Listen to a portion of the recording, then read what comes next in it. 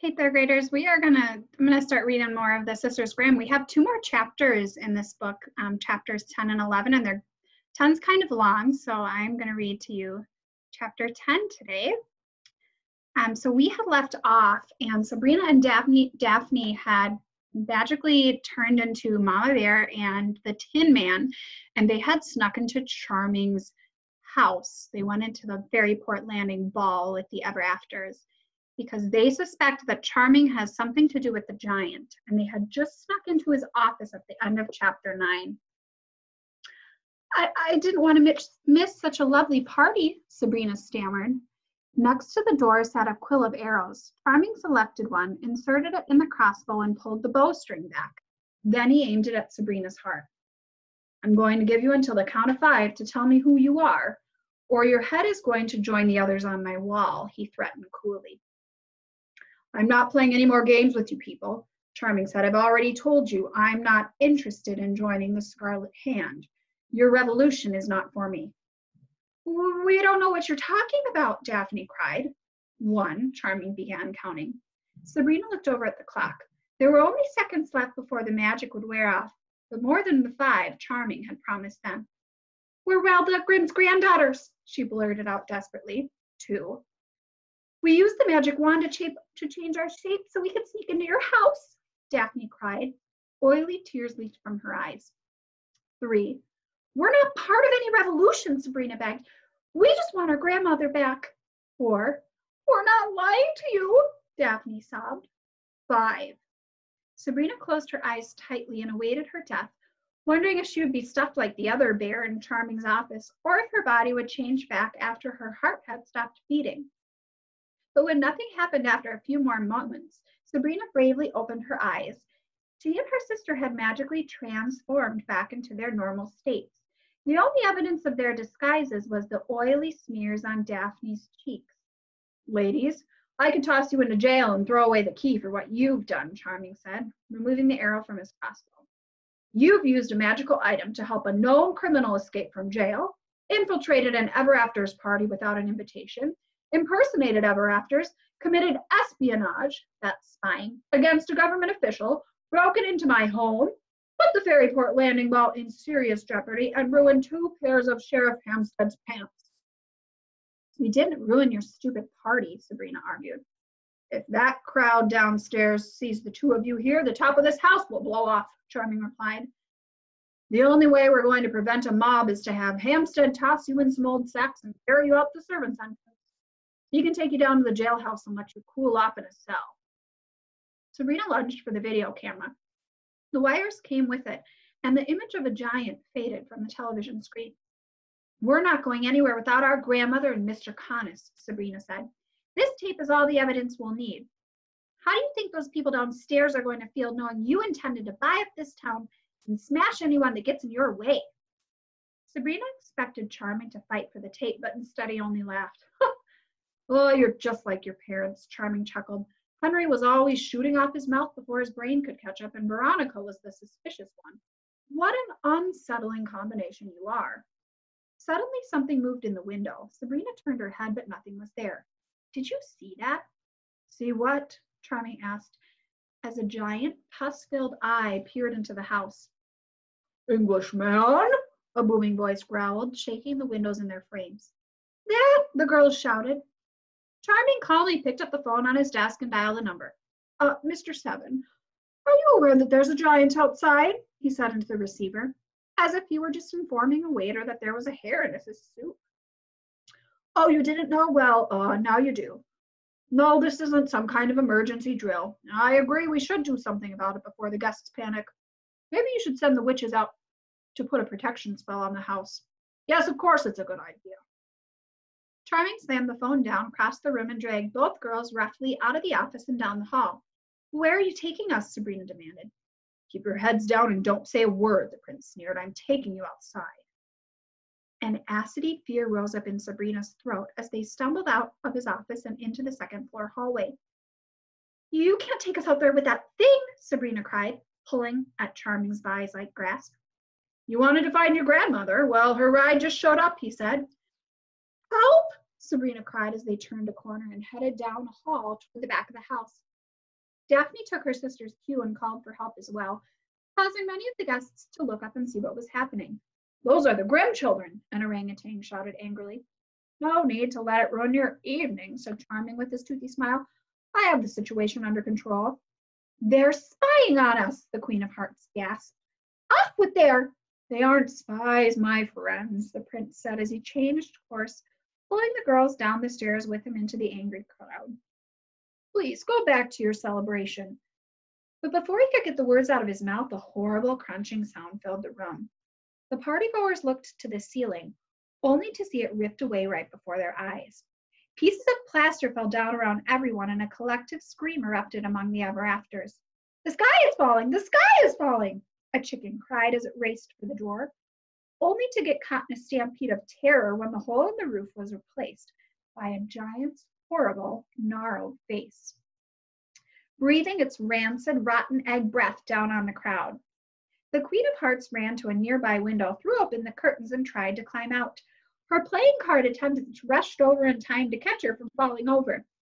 The rest of the crowd ran in all directions, and the panic gave Sabrina and Daphne a chance to break Charming's grip. They rushed into the crowd and ducked between legs and feathers as all sorts of unusual creatures rushed around them. Where's the murderer? The giant bellowed. He's not here, big boy. The murderer is not here, Charming said as he turned to face the monster.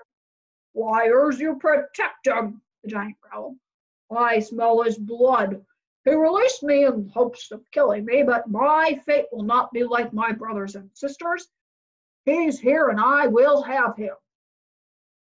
Charming looked up the staircase at the violinists who were scattered in fear. I didn't tell you to stop playing, he said, snapping his fingers at them. Bewildered, the musicians went back to their overturned chairs, set them upright, and began playing music as if a giant wasn't staring down at them. Fee, fi, fo, fum, I smell the blood of him. I think we've had enough of your temper tantrum, Charming interrupted. Suddenly, 3 figures fluttered into the air and hovered around the giant's head. One of them was an ugly old woman darting through the air on a broom. The second was a strikingly exotic beauty, dressed in all black, who levitated off the ground. And the third was a blonde lady inside a silver bubble. As she floated by, Sabrina recognized her as Glinda from the hospital. All 3 had magic wands that they waved threateningly at the giant. The monster swatted at the witches, but they weaved and bobbed out of the way of his massive hand. The ugly witch waved her wand, and a rocket of flame shot out of it and exploded on the giant's chest, searing his shirt and causing him to scream in agony. Stop, Daphne cried. Our family's in his pocket. The little girl broke away from her sister and ran outside. Sabrina followed by Charming, and he rushed after. The witches had flown out of the hole in the roof and now continued their assault. Leave while you can, giant, Charming shouted. The second witch raised her wand and a stream of lightning fired out it, hitting the giant in his face. The giant roared with pain and raised his hands to block the bolt. A charred black smear was added to the other ugly features on his grizzled face. Glinda waved her wand and a spray of ice froze the giant's backside and continued to cover the rest of his body. Within seconds, the massive man was encased in an ice tomb. But soon cracks appeared, and with flexing muscles and a powerful roar, the giant broke free. Enormous chunks of ice rained down on the parking lot, flattening an unlucky car. The doors of the mansion were thrown wide, and a dozen men rushed out past the girls. Each was in a purple tunic embroidered with a red lion on the chest. Swinging their swords wildly in the air, they roared a war cry as they rushed toward the giant. At the front of the attack was a man Sabrina knew to be King Arthur. The knights charged the giant's feet, and together they whacked angrily at his big toe. The giant roared at the assault and stomped his feet angrily, trying to squash his attackers. Each of the men was lightning quick and dodged the giant's blows, managing to strike at his exposed ankle in the process. Shrieking in pain, the giant quickly turned and fled. Charming knelt in respect as the king and his knights turned to face him. Ah, I am indebted to the Knights of the Round Table. Thank you, your highness, Charming said. Your thanks is not enough, Charming, King Arthur barked. That beast destroyed my car. I trust you'll pay for the damage. Charming scowled, but as the party guests filed out of the half-destroyed mansion, he forced a smile. Mr. Seven rushed to the prince's side, carrying a large black pot he held out to the approaching crowd. Friends, who says nothing exciting ever happens in Port Landing? The prince chuckled. But this time his wit and his charm fell on angry ears. The people passed him, returning his laughter with disgusted looks. Is this what we're paying you for? The white rabbit said as he hopped past. People, there's no need to leave. We'll have the mansion back to its old self in just a matter of moments. There's plenty of food and drink. Oh, we've even arranged a door prize. As an elected leader of this community, I would have thought you'd take the safety of your constituents much more seriously, a Bengal tiger said as she walked past. I assure you, Shere Khan. But the tiger didn't stop to hear Charming's assurances. Well, if you must all go, please don't forget to donate to the Fairyport Community Fund, the prince continued, kicking Mr. Seven, who immediately held the pot higher so that everyone could see. But not a single penny was added to the donations. I do believe this town is in need of some new leadership, the Queen of Hearts said as she left. Charming said nothing as he watched the last of his guests drive away. Put the pot down, Mr. Seven, he said. The dwarf slowly lowered the pot and took a peek inside. We want our grandmother and her friends, Sabrina demanded. This is all your fault, Charming said as he turned to them. What? You two brought him here. Hey, if you can't control your giant, then maybe you shouldn't be working with one, Daphne advised. Not working with any giant. Only a fool who wants to be someone's lunch would deal with a giant, Charming said. That's a lie, Sabrina said. He's one of your goons, just like those guys you met at the cabin. Ladies, I'm nobility. I don't have goons. Those men don't work for me. I was there to arrest them and their boss. Well, if you're not their boss, then who is? Sabrina said. Charming snatched the video from Sabrina's hand. He opened a side panel where a small LCD screen folded out. Then he rewound the recording, pressed the play button, and handed the camera back to the girls. The image was shaky at first, but then suddenly it cleared up as the person holding the camera set it down on the hill that overlooked Appleby's farm. 4 men were talking to one another. 2 of them were extremely tall, another was short and fat, and the 4th couldn't be seen. It was obvious who the other 3 were, Bobby, Tony, and Steve, the goons who had attacked the family at the hospital. Finally, the 4th figure stepped in front of the lens, leaned down, and grinned broadly. It was Jack. That's evidence we found on Jack when he was arrested. He wanted to tape himself killing a giant, Charming cried. It had nothing to do with the farmhouse. In fact, he thought the farmer had left town. Jack laughed wildly at the camera, held up a small white bean, and then rushed down the hill. Soon the familiar footage of the beanstalk and the destruction of the giant played again. So you're not trying to buy up the town and rebuild your kingdom? Daphne asked. Actually, I am trying to buy up this town, Charming said. But there are better ways to get what you want than to let a giant loose on the countryside. Sabrina didn't know whether to be furious with his admission or respect his honesty. So why did you send the sheriff after us? Daphne asked. He was supposed to pick you up and take you somewhere safe until we could hunt down the giant and find your grandmother, Charming said. Every ever after in this town wishes we were dead, Sabrina said. Why would you help us? I have my reasons. I'm confused, Daphne said. Why would Jack bring us here and tell us this story about you being a bad guy? And why didn't he want to stay in contact with bees if he was just going to take off, Sabrina said, handing Charming her walkie-talkie. Because, Charming said, if he kept you busy, he could go back to your house. But he can't get in, he doesn't have the keys, Sabrina replied. He doesn't need the keys, Daphne gasped. We didn't say goodbye to the house when we left. We used the ruby slippers. Sabrina, the house is unlocked. Hampstead in his human form came rushing out of the mansion. I've got the deputies chasing the giant, he said. He's heading into the woods in the direction of Widow's Peak. Good job, Charming said. The sheriff beamed with pride. We've also searched the grounds. There's no sign of Jack, but we did find this. He held out Jack's bloody handkerchief. So the giant would smell him and come running, Charming said. You might as well join your men, Sheriff. The girls and I will call you if we need you. Where are you going? Hampstead asked. The prince took Sabrina's arm and urged Daphne to do the same. We're going back to the Grimm house. I have an unsettling notion of what our giant killer is up to, Charming said. Sabrina clicked her heels together. There's no place like home. There's no place like home. There's no place like home. Instantly, the girls and Charming were standing outside of Granny's house. The front door was wide open, and through the doorway they could see that Jack had ransacked their home. They walked inside. Bookshelves were tipped over, furniture was overturned, and even the couch cushions were thrown aside. He had searched through every kitchen cupboard, emptied closets, and destroyed antiques. But his crimes against the house weren't what was bothering Sabrina. What hurt her was that she had been tricked.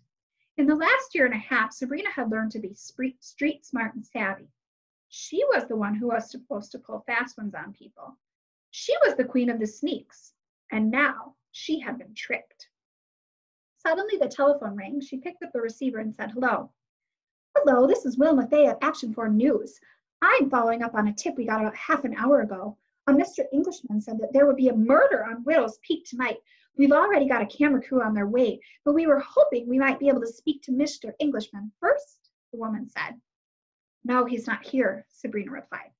"Well, if you see him, please tell him that we're very intrigued by the story, and we will have a camera team and a reporter there as he requested," the woman continued. Then with a click, she hung up. "That was a reporter," Sabrina said. "Jack called them and told them there was going to be a murder on Widow's Peak tonight." "This is exactly what I was trying to prevent. He's going to kill a giant on television so he can be famous again," Charming said. "When the world sees that, this little town will be turned upside down by reporters. There's too much here to explain. We've got to stop him." "Elvis!" Daphne cried suddenly. The giant dog was nowhere to be seen. Daphne shouted his name, and for several painful moments of silence. Then a low bark was heard from upstairs. Daphne rushed up the steps, followed by Sabrina and Charming. She threw open the door to Mirror's room and found Elvis lying on the floor in a small puddle of his own blood. He had a serious cut on his belly, but he barked happily when he saw the girls. Daphne knelt down and kissed the dog gently on the nose. When she lifted her face, tears were pouring down her cheeks. "He hurt Elvis," the little girl sobbed. "Girls, we have to find Jack," Charming said coldly. "We don't have time for this mongrel." Sabrina and Daphne looked at the man as if he were a moldy sandwich that had slowly turned to soup in the bottom of the refrigerator. The prince groaned, took his cell phone from his pocket. He dialed the number and sighed impatiently. "Mr. Seven, I need you to send one of the 3 to the Grimm house. The door is open so she can come right in. There's a dog that needs medical assurance." "Yes, a dog. No, D-O-G. "No, Mr. Seven. I don't know what's wrong with him. Maybe a broken rib." "No, Mr. Seven. "Yes, Mr. Seven. "Mr. Seven, if you don't stop asking questions, I'm going to feed you to this dog." Sabrina eyed the man suspiciously, and Charming caught her gaze. "Oh, and Mr. Seven, my orders are that whichever witch comes, do you respect this house? No snooping." And Charming hung up. Daphne wrapped her arms around the prince's neck and hugged him as he hung up his phone. "Thank you," she sobbed, and for a brief moment Charming seemed to enjoy the hug, but then he pulled away from her. "You're ruining my suit," he said, wiping his lapel clean of the girl's tears. "We should check the mirror." Sabrina gazed over at it. The little man who was usually in its reflection was missing. "Mirror!" Charming shouted. "You have to step through it," Sabrina said. "I'm aware of how it works," the prince said. "I used to be engaged to one of its former owners." He was engaged to Snow White. The little man known as Mirror was lying on his side on the cold marble floor, barely conscious and covered in bruises. Charming knelt down to him and lifted the pudgy man's head. Mirror slowly opened his eyes and grimaced in pain. "He was too strong and fast for me. I couldn't stop him," Mirror groaned. "What did he take?" Charming asked. "I tried to fight him off, but he just laughed at me. You won't believe how quick he is," Mirror complained. "Focus, man. We need to know. Did Jack take anything?" "He took the beans," Mirror said. "How? He didn't have a key," Sabrina said, reaching into her pocket and pulling out Granny's key ring. "I forgot to remind you to lock the door after you let him take a peek at the jar," said the little man. "I don't get it," Sabrina said. "If killing the giant will make him famous again, why does he want all the beans?" "It's insurance. If his fame starts to fade, he'll let another giant out with another one of those beans. The giant will kill people and destroy things, and then Jack will come to the rescue," Charming explained. "But how's he going to find the giant in the first place?" Sabrina asked. "We haven't been able to find him, and he's 200 feet tall." "He's not going to have to find it. It's going to find him," Charming said. Giants have a great sense of smell, especially when it comes to blood. That's why the giant showed up at the mansion. Jack left his bloody handkerchief, and the giant could smell it. It's amazing, really, that they can smell anything over their own stink. If one touches you, you can't wash off the odor for weeks. Suddenly, Sabrina thought of the 2 pieces of fabric Elvis had brought into the room just before the group had left for Charming's mansion. One was Granny Relda's cloth from the giant, and the other was a piece of Jack's pants. Elvis was trying to warn us that Jack had been near a giant, Sabrina realized. She was a terrible detective. She couldn't recognize a clue when it was offered to her by a 200-pound Great Dane. She wanted to kick herself, but she had to focus on what Charming had said. But if giants have such great noses, why didn't this one attack us here? Jack was in our house for hours, she said. Protection spells. If Rel does anything, she's careful. We have one on the jailhouse, too. So what are we going to do?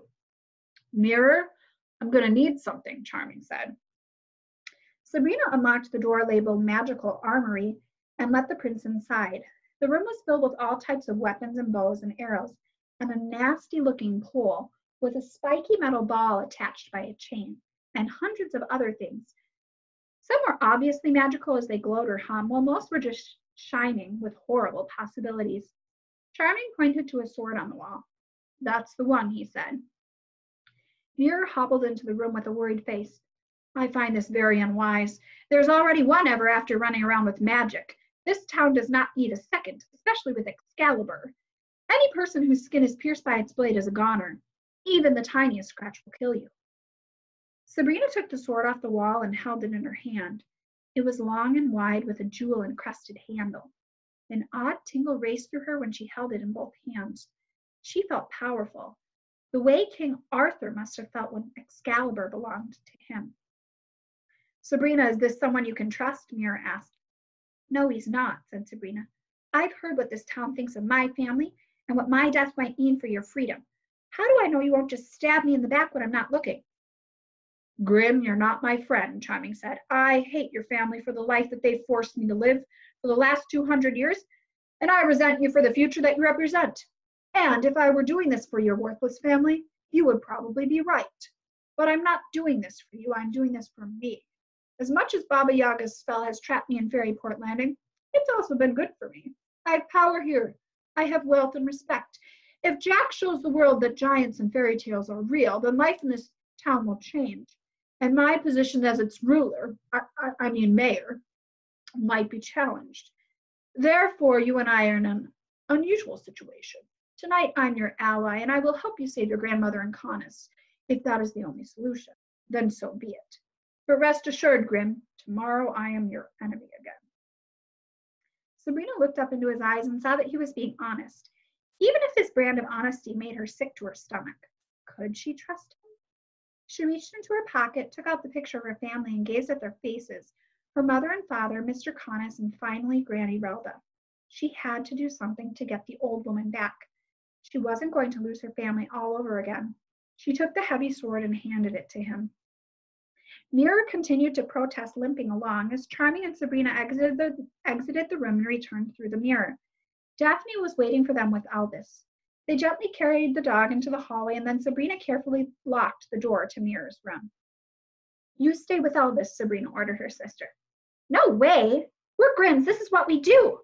But this is dangerous. Whatever, the little girl said, grabbing Sabrina's hand tightly. Sabrina surrendered, hooked her finger into Charming's pocket, and clicked Dorothy's shoes together. There's no place like where Jack is, she said. Sabrina, couldn't these shoes take us to wherever Mom and Dad are? Daphne wondered. Sabrina's eyes grew wide with possibility. We can save them next, her sister said happily. Okay, Sabrina said, clicking her heels together. There's no place like where Jack is. There's no place like where Jack is. There's no place like where Jack is. The lights went out and the familiar squeaky wheeze filled Sabrina's ears. In a split second, Charming and the girls were standing in the woods of Widow's Peak. They had a little time to adjust to their new surroundings. Sabrina looked above her and saw a giant's massive foot preparing to crush them. They managed to leap out of the way, but the aftershock tossed them around as if they were on a sinking ship. The ground split apart, sending stones and soil into a gaping crevice where the group had once stood. The giant leaned down to get a better look at the 3 people scurrying at his feet.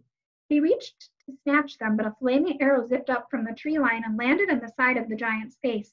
The monster cried in pain as he plucked it from his cheek, only to have a second and a third arrow pierce his chin. Stop it, Jack, Sabrina demanded. There are people in the giant's pocket, and if you kill him, they'll die when he falls. Jack peered his head out from behind some branches in a nearby tree and laughed. Oh, it's not time to kill him yet, he shouted, remaining safely hidden in the trees. I'm just trying to get him good and angry. We know about the reporters, Jack, Charming said. We're never going to let that happen. Jack fired several more arrows into the giant's face, landing a painful shot to the monster's lower lip. The giant raged as he tried to pluck it out. While the giant was busy, the young man dropped out of the tree and landed as nimbly as a cat. Blimey, Charming and the Grimms on the same side. I never thought I'd live to see the day, he said. Has the prince turned traitor like that worthless mongrel Conus?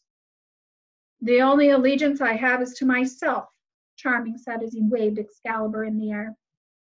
Now we can do this the easy way or the hard way, but the result will be the same. You're going back to jail. Sorry, Prince, but I've spent my last day in the Fairyport Landing lockup. My fans await, Jack said, loading another arrow into his bow and firing it at the giant. It pierced the skin between two fingers on the giant's left hand, and he shrieked. Overcome with rage, the giant swept his arm across the tops of the forest trees, cracking many ancient cedars in half. A sizable chunk of one fell from the sky and nearly hit Charming in the head. Oh, he's angry now, the giant killer laughed, loading his arrow again.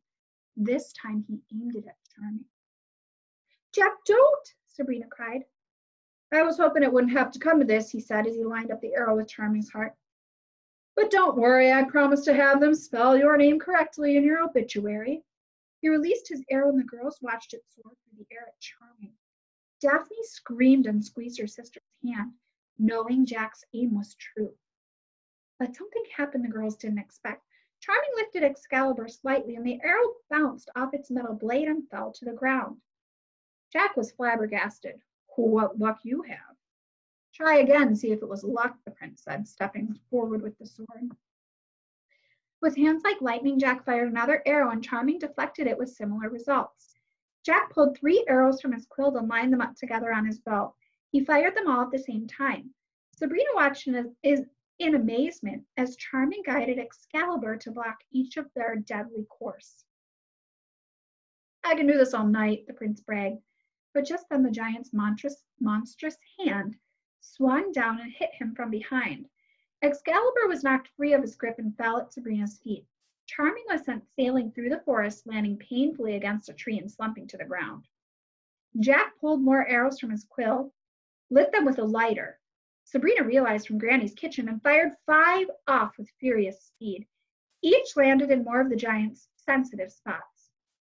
The painful barrage was enough to get the giant to back off, giving the young man an opportunity to turn to the girls. He put another arrow into his bow and aimed it at Sabrina. Instinctively, Sabrina reached down and snatched Excalibur from the ground. It was incredibly heavy and bulky, but she swung it around in the air as best she could. What do you think you're going to do with that, duck? Jack scoffed. Grimms aren't killers. You don't have it in you. Well, we're kind of new at this job. If we break a couple of rules, that just goes with the learning process, Sabrina said with as much bravery as she could muster. Her courage was short-lived as Jack got closer. She noticed something painted on his shirt. It was a red hand, just like the one the police had found in her parents' abandoned car. It sent a chill through her body. You took my parents, Sabrina said. Jack looked down at the red hand and smiled. No, I didn't. But I know who did. The Scarlet Hand has plans for them. Where are they? Daphne cried. He laughed. You know, I grew up reading about you, Sabrina said, trying to keep Jack busy. You had a very exciting story. You climbed the beanstalk, you killed the giant, and captured the treasure. Lots of kids think of you as a hero. But not you. Once, but now that I've met you, the real Jack, I see what a rotten person you are. That's what you're famous for now, Jack. Not being a giant killer, but being a scum. Give me the sword, girl, so I can cut your tongue out, he threatened. Daphne, I want you to run away and get some help, Sabrina said. She couldn't deflect Jack's arrow, and she didn't want her sister to see her die. I won't do it, Daphne said. Jack pulled his bowstring back further, and just as he was about to fire his arrow, the giant's foot came down on top of him, giving the man only a split second to leap out of the way. Daphne grabbed her sister's hand, and together they raced into the forest, dodging trees and branches. Jack followed closely behind, and worse, the giant strode after him. Its first step landed several yards behind them. An arrow whizzed by and impaled itself into a nearby tree. That was a warning shot, ladies, the young man shouted as he loaded another arrow. I'm quite good with this thing. Suddenly, the two girls were slipping down the side of a hill into an ice-cold creek. Another arrow splashed in the water at Sabrina's feet as they pulled themselves out of the stream and continued to run. With now frozen feet, they did their best to avoid the jagged rocks and the litter that littered the forest floor, but soon Sabrina took a tumble and fell end over end across the ground. She tried to stand up and quickly realized she was missing something, her left shoe. Dorothy's left slipper lay glistening in the moonlight behind her. It had fallen off. Come on, Daphne begged, as she tried to help her big sister to her feet. But Sabrina called desperately toward the shoe. It was their only chance of finding their parents. She used her arm to pull herself along the ground, knowing that Jack would fall upon her in any second. But before she could reach it, the giant's foot came down hard on the top of the slipper. The vibration shook the girls and sent them tumbling. When the giant lifted his foot, the shoe was gone. The only thing remaining was a piece of glistening fabric that turned to dust in Sabrina's hands. Heartbroken, Sabrina pulled her sister behind a huge oak tree, and the two of them rested. Don't worry, I'll think of something, she said, squeezing her sister's hand. But the sound of a monstrous crash drowned Sabrina's answer and flooded the forest. Splintering wood and damp soil rained from the sky as the tree they stood next to was violently uprooted. The girls looked up into the face of death towering above them and felt its hot, pungent breath blow their hair back from their scalps. What's happened to our lives? Sabrina wondered. The giant tossed the tree aside and then reached down with his grubby hand to pick them up. But just as he did, Sabrina thrust Excalibur into the air. The giant's hand plunged into its blade, and suddenly his eyes lit up into surprise. What was that? He asked softly. He stood up as if he was in a daze, unsure of where he was. The anger in his face melted away, replaced by a sort of calm curiosity, and he began to wobble on his feet. Unable to keep his balance, he sailed backward, landing flat on his back and crushing an acre of forest beneath him. A thick cloud of dust rose above his body and settled down all around them. Half a pound of soil landed in Sabrina's blonde hair. And then all was still. I didn't mean for that to happen, Sabrina said, looking in horror at the sword still clutched in her hand.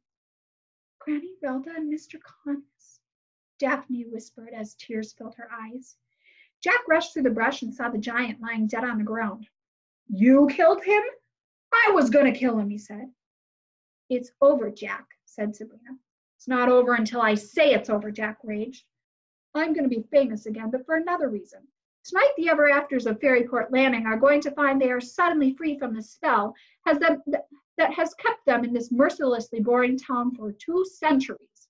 With your grandma now dead, the spell turns to the last living Grimm. Some might be patient enough to wait for you two to die of old age, but I am not. This ends tonight. End of chapter 10.